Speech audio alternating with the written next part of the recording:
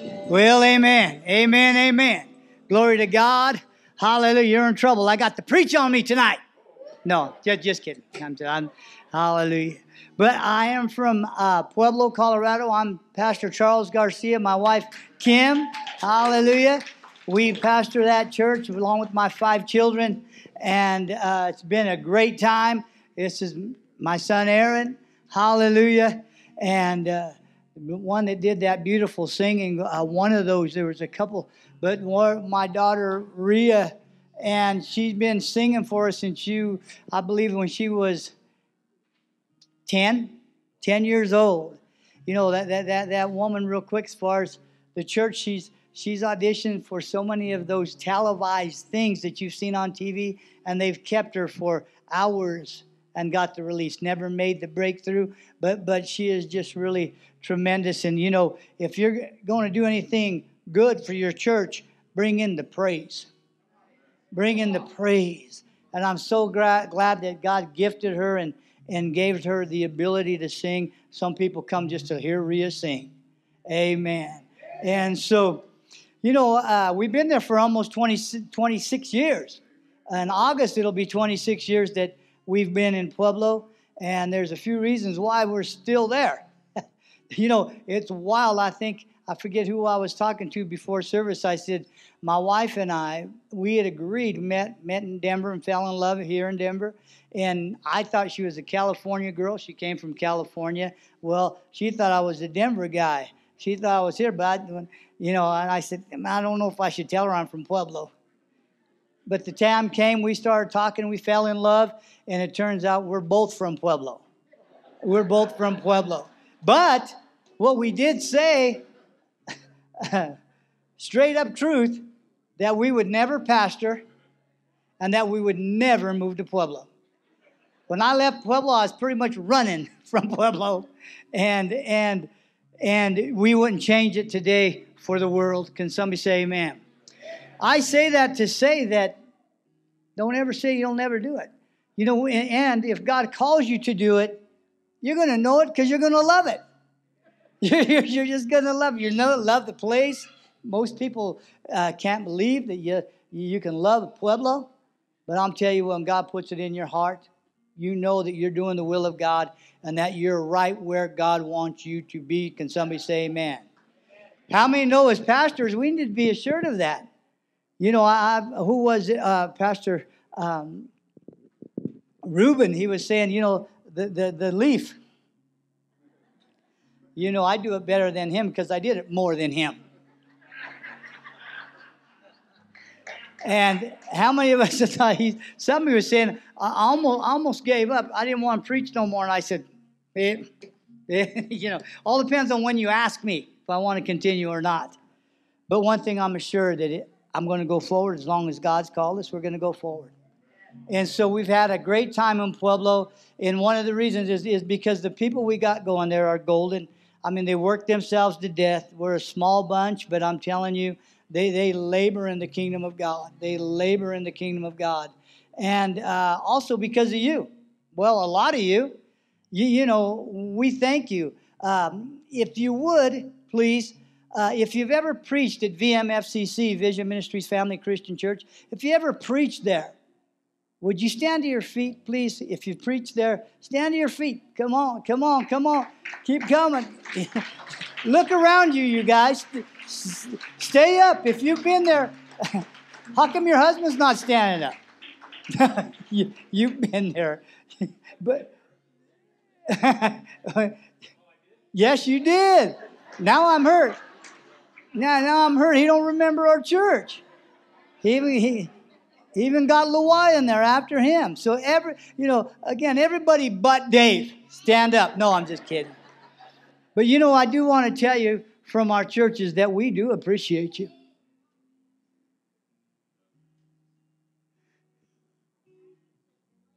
We just appreciate you. It's because of you why we just keep going. How many know we need each other? I don't just say, that's why I go around hugging necks. Because I need you.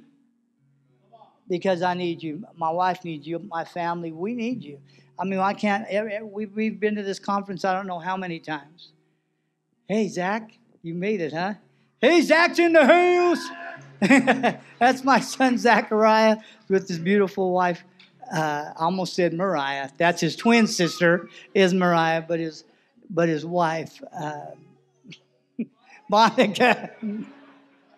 Last time I was here, I got Gideon's last name. He's my grandson wrong. But I'll tell you, it's just been great, and it's been great having you there. And I'd like to say that tremendous things are happening. I mean, supernatural. I would say that they have been supernatural because of what we've been through in the last few years. I just thought of the devil and I laughed again because he's been trying to shut us down. He's been things have been happening, deaths, and so many things. You've heard some of you when you came and heard part of our testimony of the church. But I'll tell you what, nothing changed. Nothing changes. Nothing changes. We still continue. Thank you. Thank you all for helping us there. And we're just going to continue to fight the good fight until God calls us home. Can somebody say amen? Amen. God bless you. Hallelujah.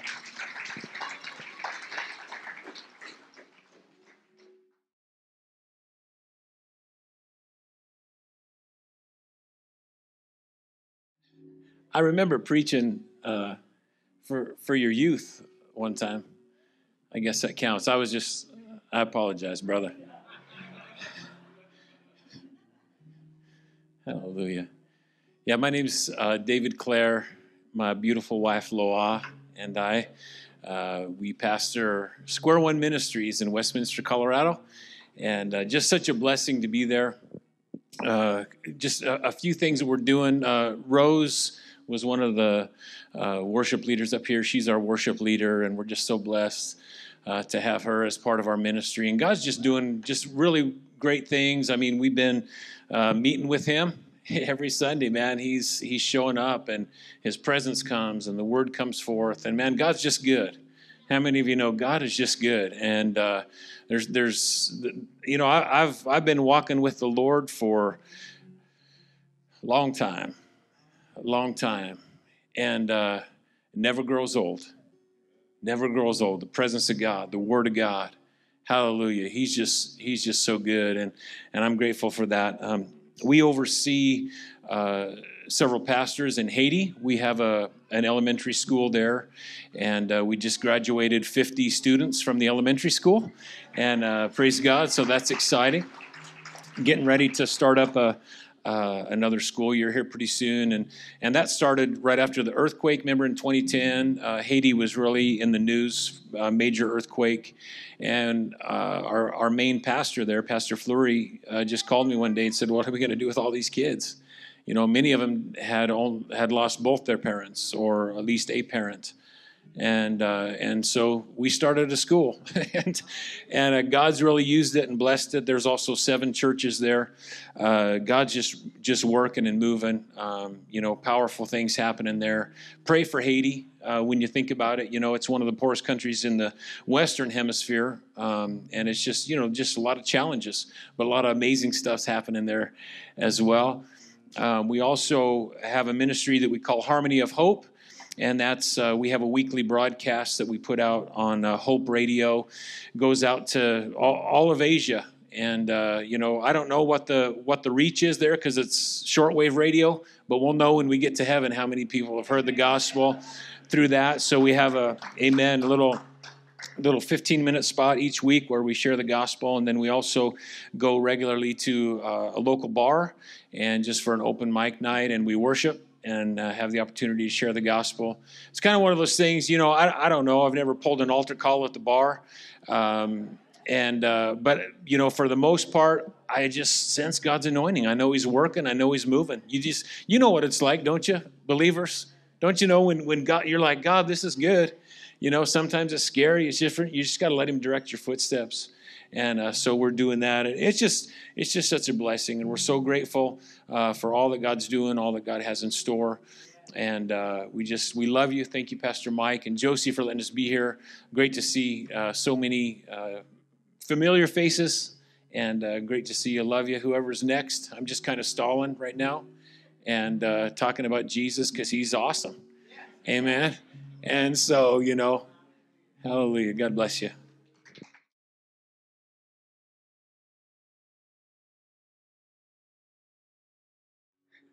How you doing? Oh, that was weak. You guys shouted louder than that when you partied.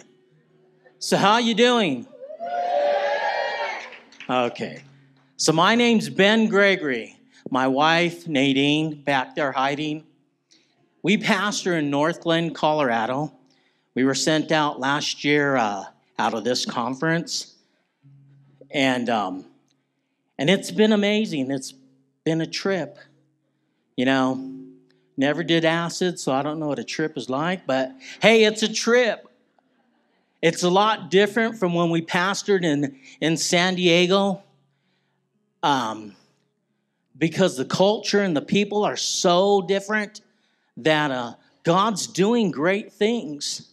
We got, announced that Friday. That Monday, we had a building.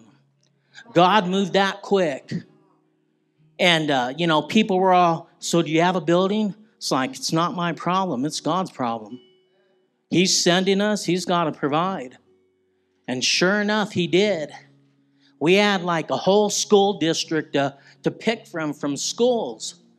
And so we went driving around one Saturday and actually that Saturday after.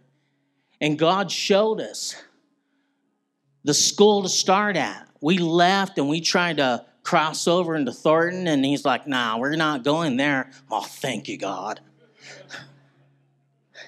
Went back to the school that he showed us, and it was just there. You could feel the presence.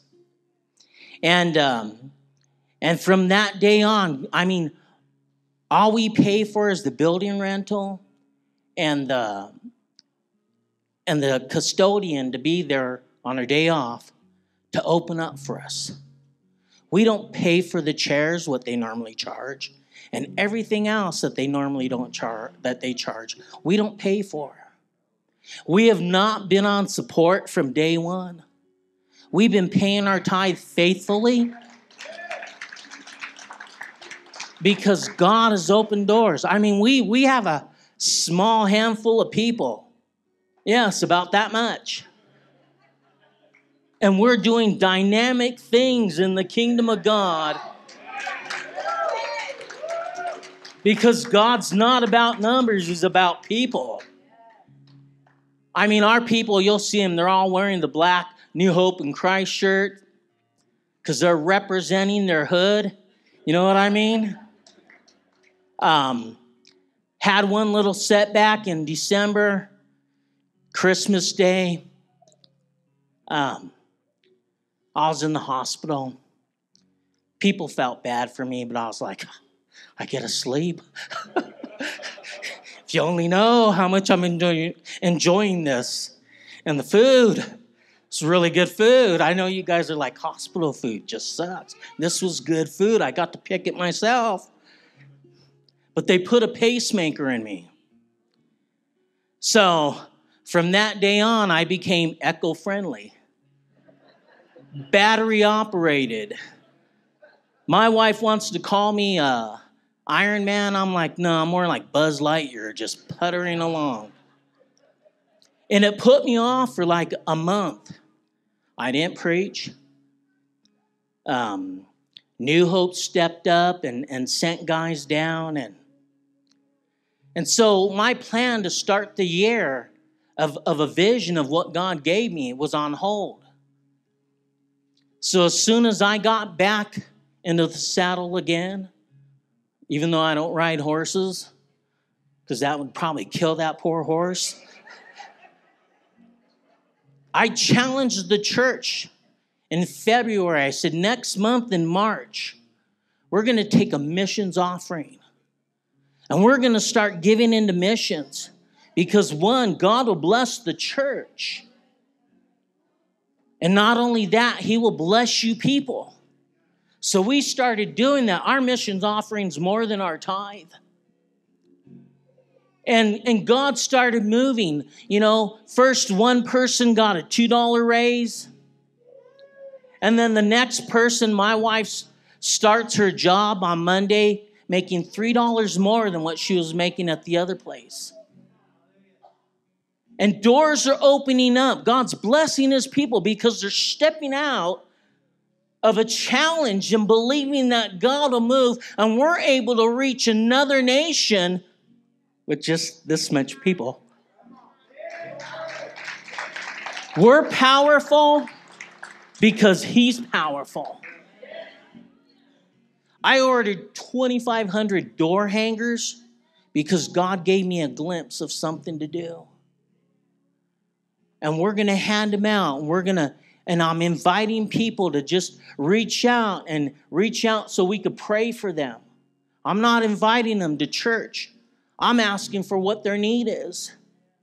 And with that, God showed me we are going to begin to get involved in people's lives and see these lives change through the power of prayer.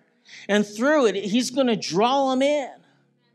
So it's like I don't just have one teeny little vision. I've got this huge glimpse of what God's going to begin to do, not only in our church, but in our city and the surrounding cities where God's going to open doors and give us favor. We're going to take that area by storm, and we're going to kick the devil's doors in and start reaching people and seeing these broken homes and these lives changed for the gospel. This is what God's doing in our church. And we're already seeing it. I mean, our poor church, kind of like my wife, they already know I'm nuts. They just humor me and just say, "You're special." And I'm just like, I understand. But we're powerful because He's powerful. And we want to see by this time next year what God's doing. Because He's got so much He's going to do. And I'm like trying to run my little chubby butt behind Him just to keep up. Like, Lord, got to slow down the ticker. It's battery operated, you know? But God will move with me as I move. And I'm obedient. We love you guys. We thank you guys for your prayers. And we just appreciate you at this conference in the Word.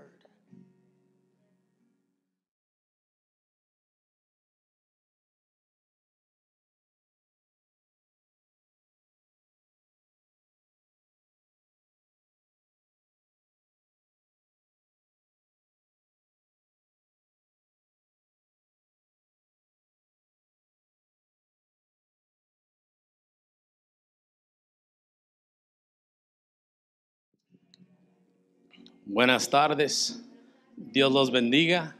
Soy el pastor Rubén, Iglesia en el Principio. I'm Pastor Ruben in the Beginning Church in South Carolina. My wife and I and my children, I think my kids are back there hiding somewhere. My wife Christina couldn't make it. We are pastoring in South Carolina. Amen. I said, Lord, I want to do something different. And He sent me to South Carolina. It's a good area to be in. We're in the city of Belton. It's a small city, but it's good for the Lord. And it's good for us. It's good for what God is doing there. Last year when we were here in the conference, Pastor Mike said, just go out and let God do what God does. When we went to Belton, most of you guys know in South Carolina, I always talk about this red dirt. And this red dirt is really hard to work on.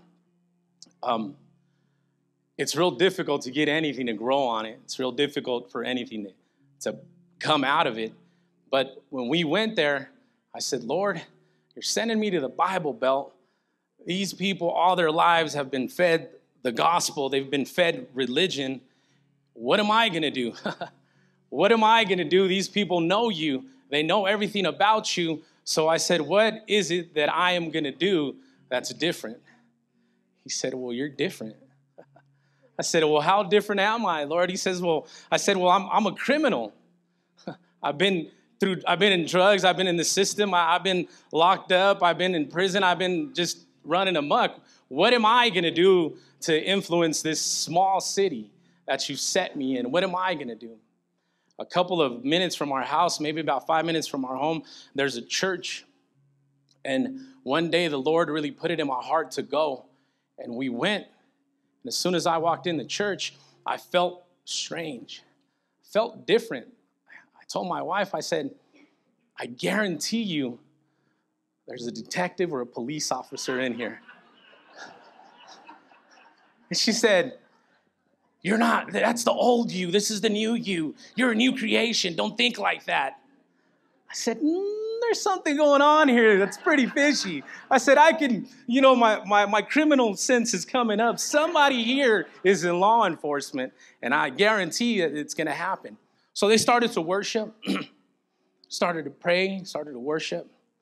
Pastor goes up, it's behind the pulpit, and he said, this year is my last year as an Anderson County Sheriff. I told my wife, see, I told you somebody was in here. I told you there was some kind of law enforcement in here. Well, it turns out that the majority of the congregation, they're in law enforcement. Fire department, ambulance. So I'm telling my wife, now my criminal sense is really, my hairs are, I'm telling her, man, I can't really, I feel uncomfortable here. And she said, well, the Lord sent you here for a reason. There's a reason why you're here. And I remember we started going. We were there a couple of months. The pastor spoke to me and he asked me who I was and what I was doing. I explained to him how the Lord has sent us here. Then he said, one day he called me and he said, can you preach? I said, well, yeah, I can preach. Let's do this. I said, but I preach in English and Spanish. Is this gonna? He goes, well, just preach in English. And okay. So I remember I walked up to the pulpit and I just stood there. And I was kind of just, I had a big old smile because God is great. He does wonderful things. He puts you in places where you never thought you would be, right? And I'm standing there and I'm thinking, man, how the tables have turned. Oh, how the tables have turned. I said, now I don't have to listen to you. You have to listen to me. And that's what I told him. I said, it's crazy that, I was a hard-earned criminal. I didn't like law enforcement. Man, I saw a cop and I had nothing but bad things to say about him. I saw a police car and I would get scared because I was a criminal, because I was doing things that were wrong. But God took that. And he said, look, I'm going to put you in front of your enemy or who you thought was your enemy, and you're going to preach the gospel to them. You're going to preach the word to them. You're going to tell them about how great I am and how I have changed you. But at the same time, they were watching a miracle because they're used to seeing criminals being bad. And this little criminal was up there telling them that Jesus saves, that God is reigning, that God is the Alpha, the Omega, the beginning, and the end. So fast forward to last year, and then I told them that I wanted to start a church. And they said, well, our council members want to meet with you.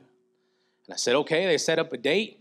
And I was praying, and I called Joe Weidinger, I called Ron Simpkins, I called Pastor Mike, and I was nervous. I said, brother, I'm going to meet with these people. And, they hyped me up. They're like, brother, you're the best. You could do this. You're the best. They hyped me up like they know how to hype you up. So I went in there. I'm like, yeah, Pastor Joe Weidinger, he said I could do this.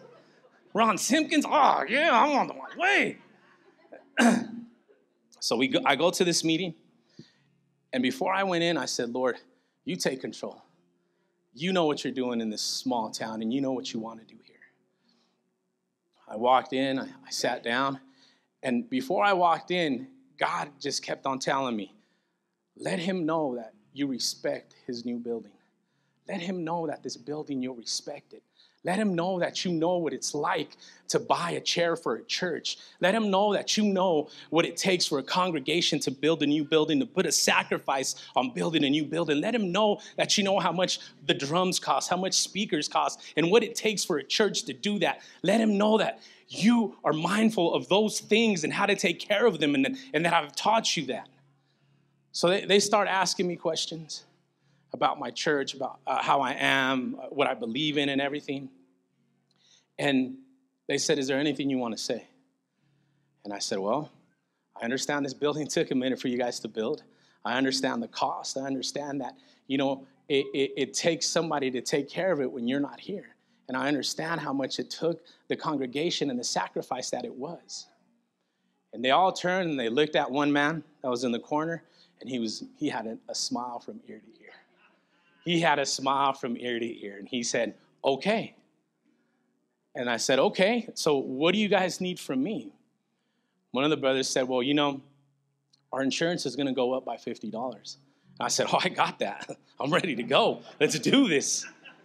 And another brother said, no, I'm going to take care of that. And then I said, well, what's the rent? You can use this building from 6 months to a year. Don't worry about it. We got it. It's okay. Just, let us know who comes in and what you're doing. So here's God sending me to a city that I know nothing about, to a church that no right criminal would walk into because all the law enforcement.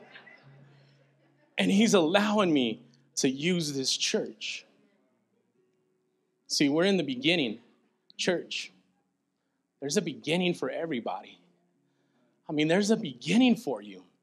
Even if you fell back, you can start all over again. You could begin again. You could start over again. There's a beginning for you. And that's always touched my heart so much, that there's a beginning. Everybody has that beginning.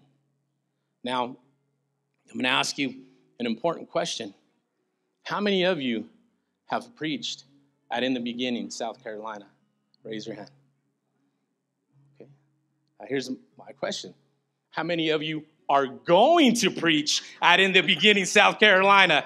Everybody should raise their hands, because I'm calling on everybody to go over there and preach, because we're going to have revival. See, I'm mowing the grass right now. I'm cutting the grass, and that seed is going to go. So on behalf of me, my wife, my children, and South Carolina, thank you for praying for us. And when you think about In the Beginning, just know that we're there, and we're happy, and we're just ready to party. Amen. Thank you. Thank you.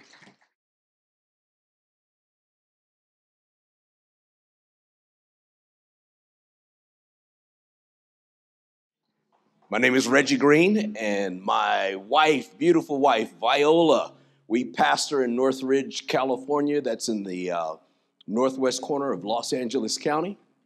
And so, first of all, August 1st, 28 years of marriage. Praise God. Hallelujah. That's pretty good. We're celebrating that. 38 years of marriage. 38. She instructed me. She told me how to say it. I blew it. 38 years of marriage. 38 good years. Hallelujah. And it's okay. Anyway, so first of all, let me get the thanks out of the way. I do want to thank Pastor Mestis for making room for us here. And that's the way I look at it. I want to thank the congregation and everyone part of this. We were sucking suds, I guess you could call that. Like I said, we're by ourselves, been through a bunch of things, and our church and we're on our own. And I just want to thank, Pastor Messis for taking a chance just by a recommendation. Pastor Coney Orozco is the one who said to invite us to come up along with Pastor Tiarina. And we came last year. It was a blessing. And so I want to thank you for your hospitality. Thank you for your grace and your love and support. And it's been a real blast for us. We're committed. Like I said, we're in. I'll be here every year, just to come up. I love what's happening here. We love what's happening here. And it's beautiful. And then all the friends, old friends that I've seen and new friends, I said we're really grateful for that. And second, I'd like to thank Pastor Omar for doing exactly the same thing down in Los Angeles, making room for us. And so our church was called Keeping It Real Ministries. And the reason it was called Keeping It Real, it was birthed out of a Bible study in my home. And this is during one of our multiple splits we were part of, fellowship, denominational splits. And I didn't want my kids to be affected in the church by that. So we did something separate. It was called Keeping It Real. And we had a genuine move of God there, and lots of young people in our congregation. Even to this day, it's pretty awesome. but it was called Keeping It Real. We joined last year with the Reach Network.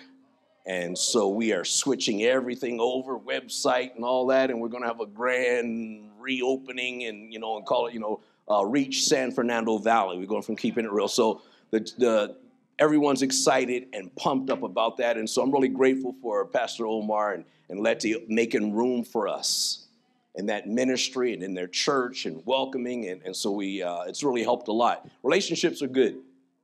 Relationships are good. Being in church, we've been in church a long time. We started pastoring in 1986 and in Bakersfield, California, from Bakersfield to Oceanside, from Oceanside to Modesto, from Modesto to New York, from New York to Riverside, Los Angeles. We've been around and we've been through lots of stuff, and I just want to give God praise for keeping us. And I think what really kept us, not just keeping us, he kept us sane, kept us on the right track, but the mission, the thing that we're involved in, what we're called to do, which is to reach the world, that consumes a lot of grief, regret, broken heart, bad attitudes, disappointment, I mean, if we can stay focused on the mission, we will do fine. We will absolutely do fine because the gospel does work. And I really believe that's the secret, just staying close to the Lord and doing what God's called us to do. And so that's been good.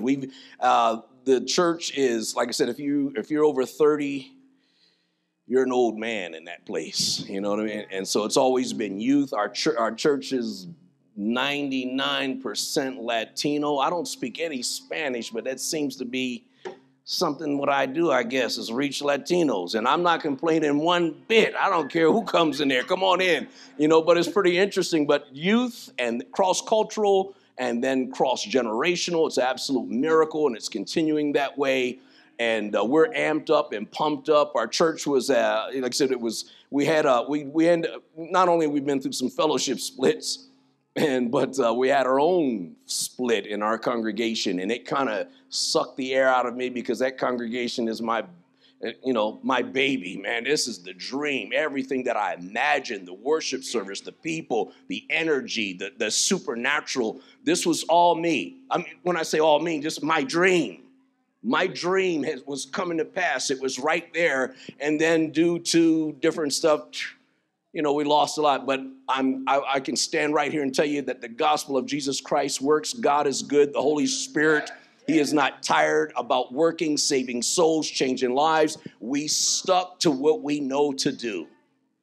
You know what I mean? I whined and cried, and I did get butthurt, and I got all that. But I want to tell you, is to just stand right on track. We didn't change anything, didn't do anything, just do what we know to do. Los Angeles County has lots of sinners that need to be saved. And God started bringing in fresh, crazy, man, we got a crazy congregation. I'll preach about that tomorrow. But just different people from different backgrounds, and watch God heal them and touch their lives. The miracles, I'd say the miracles are still happening. I don't know if you contend for miracles. I mean, the Holy Ghost is not retired. We're physical miracles, mental and emotional miracles. Marriages are being healed. It is amazing. And so after all these years, I am still excited about doing what we're doing. And I've tried to back off a few times, but when you see one person, we just had, and I'm done with this, I shared a testimony about a young man, and I had never fellowshiped with him before. He's been saved for a little less than a year, maybe 8 months, fired up into the things of God. So my son, who is my associate pastor, and another brother, we're going to go out and hang out at Buffalo Wild Wings. And he turns to me, and he's sitting. He says, "Pastor," he says, "you don't know my testimony, do you?" And I just want to use. It's one of the most striking, brutal. I don't know. It's weird to me, but he says, "I was a fornicator." He says, he's 23 years old. He says, "I was a fornicator." He says, more than you could ever imagine. He says, with at least 50 girls. And he said, I don't know if he's exaggerating, and he says, and 100 times each, probably. Which sounds like, but I'm just saying, I'm looking at this kid, and he is not exaggerating. I mean, I never heard nothing like that in my life. And he says, He says, I'm born again. God is healing my mind. I'm totally changed. I'm not like I used to be. I don't want, he says, I don't want to date. I don't want to do nothing. My God has to continue to work in my life. And I just can't help but think, I said, there's all types of walks of life. You'd never even know what people are going through, what they've done, or where they're at. And we are preachers and ministers of the gospel of Jesus Christ. There's not a higher calling. There's not a better position. You know what I mean? And I said, and I'm grateful for the support. I'm grateful for all the prayers. And my wife and I are very happy. We're looking forward to the next 38 years of our marriage, but also the next 38 years of ministry. Hallelujah. You give the Lord praise. Hallelujah.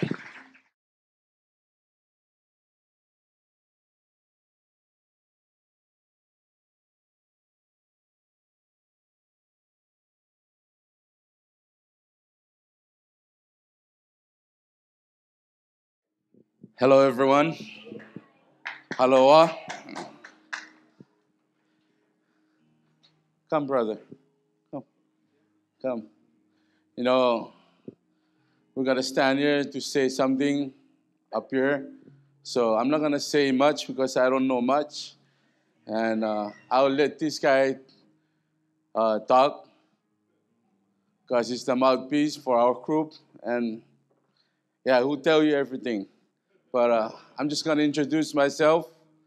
My name is Pastor Thompson Frank, and my wife couldn't make it because she had a lot of things to do for the family. So I'm here by myself. And we have some branch or partners in the state. So I called them up to come over and join us here in this conference. This is my maybe third time. Yeah. So I always hide at the back. That's why you guys don't see me like all the time. So there's some, they came from Oklahoma City. Can you guys stand up, please?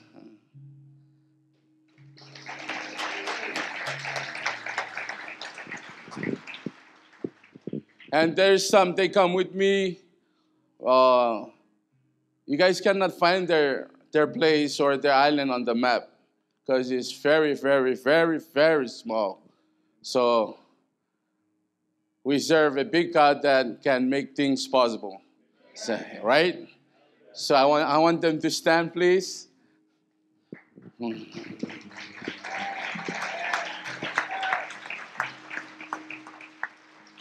And thank you. That's all I can say. And I will let this guy do all the talk. Thank you. God is good. Amen. Yeah, my name is Pastor Randy Mickey, and this is my beautiful wife over here. Without her, I cannot succeed in this ministry, just like everybody else. So I thank God for her and for my two daughters. They're not here because they're working. I have this beautiful granddaughter over here. I have another one. She's not here. She's with the mom. All of us came from a small island in Chuk. That's what they called. And during the World War II, that's where the Japanese used it for naval. They stay over there. So during the World War II, United States came in and took over, and that's why our status is Federated State of Micronesia. That's what it is. So God is good. He make like brother said, it's a tiny island, but this God is a big God. It's an unlimited God. It's amazing how He brought us here. It begins I'm going to start in Hawaii because it's going to be a long story if I'm going to talk about it. So I'm just going to start from Hawaii. We moved to Hawaii, and then that's when God called us to be a pastor. And then that's where we begin the mission at Hawaii. And then God just keep me in Hawaii for, I think, 10 years. I've been pastoring in Hawaii until we came here. And it's kind of amazing how God moved, because me and some pastors, we used to get together at 10 p.m. and we prayed all the way to 6 a.m. in the morning. And we did this every day. And you know what we thought? If we are there for God, God will take care of our family. Right? We trust that if we spend time with God, we represent the church, we represent our family, and we represent everybody else. And we have a vision that, we just prayed about, and God moved us. And that's why we're here. God connected us somehow to Pastor Michael.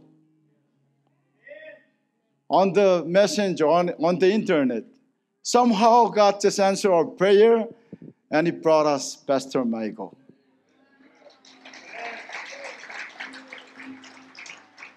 And you know how amazing it is?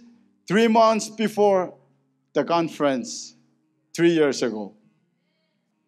And Pastor Michael just met us on Messenger. We formed a small group, and he said, well, there is a conference coming up, and I'll be happy to see you guys. Verbally. He didn't believe that we're going to come here. But God is at work. Amen? So, when we came to that first conference 3 years ago, it's only me and Pastor Thompson. And we were kind of nervous, because that's how we are. We're kind of just look around and, scared. We don't know what to do, And we begin to see God in all of you. And we're so blessed and glad that we're part of God's family. And from that time on, when I came here, Pastor Thompson went back to Hawaii, and God started to move in my life. And he told me to help a brother. He's supposed to be here. He was supposed to stand here and testimony. And before this conference, he flew out because he had a family problem. He flew to Guam. His name is Pastor Atao. And he's the one that pastoring that church. And I'm just a mentor to him. And the reason why we're here is because all of you, the prayer. And I thank God for everybody. And continue to pray for us. Thank you.